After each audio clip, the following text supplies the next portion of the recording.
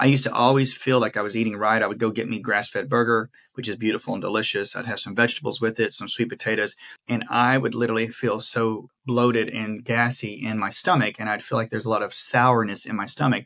A, I had too much yeast in my system. B, I had some alpha-gal syndromes from the Lyme.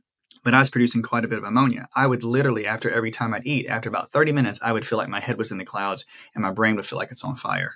I read about ammonia toxicity. I was feeling like I was being manic, and I found out, oh, that ammonia did it. And I, sure enough, took a couple things that you can take.